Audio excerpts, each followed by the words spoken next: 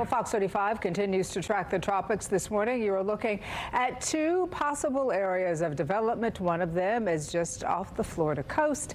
So I'm joined by meteorologist Brooks Carter and the Fox 35 storm team. And Brooks, listen, we're in hurricane season. As much as we want to go la la la la, here we are. Right. This is it, right? This could bring us our first named storm. Yes, in the southwest Gulf. Thankfully, no impacts here, but we're not going to have any impacts here near us. Just some high clouds. That's it. But the name of that storm would be Alberto. It is expected to happen later today. Okay. Thankfully, that little blip there in the Atlantic doesn't look like it's going to do much. No. Would it be a tropical? Oh yeah, Alberto would be tropical storm. All right. Probably not a hurricane.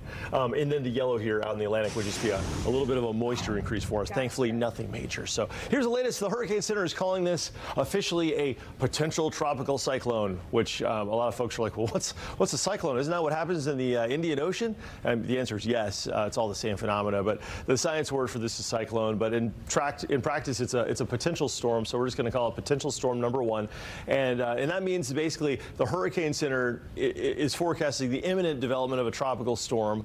It's probably happening in the next 12 hours, and so at that point they can go ahead and issue watches and warnings before the storm forms to give folks ample time to prepare. And in fact, they've issued a tropical storm warning from South Padre Island all the way up past the Bolivar Peninsula, and that includes the Houston area in Galveston Bay.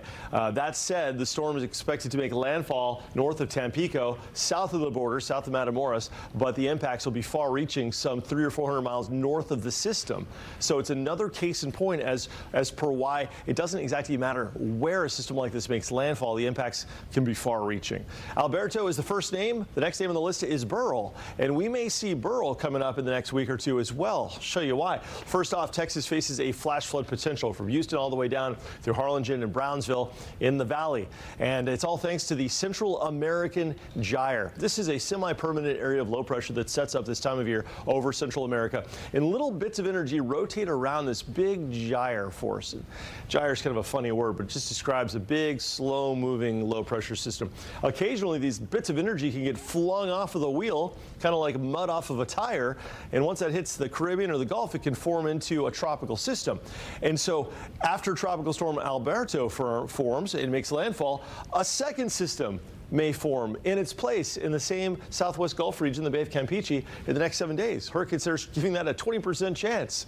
Yeah, pretty interesting stuff. As far as we're concerned, we are also under the 20% chance, but I'm not as concerned about this one for two reasons. Number one, it is sitting under a big area of upper level low pressure, which is kind of the opposite of what you need for a tropical system. It's kind of like a big paperweight, like an elephant sitting down on top of this thing, stopping it from really moving much as far as development. It's also sitting in an area of high wind shear. You see this blue? This is winds in the upper levels of the atmosphere blowing at some 30 to 40 miles an hour, and it essentially tears the storms apart before they can form. Now, that said, this whole thing's drifting westward, but should not represent more than an increase in tropical moisture as it finally arrives late this week, Thursday into Friday, from Orlando points north, with higher rain chances, heavier rain, and for many locations, much needed rain. But there could be a little bit of an enhancement of the winds. Instead of blowing at 25 miles an hour, maybe they blow at 30 or 35 miles per hour, upping the tides a little bit and creating rough surf.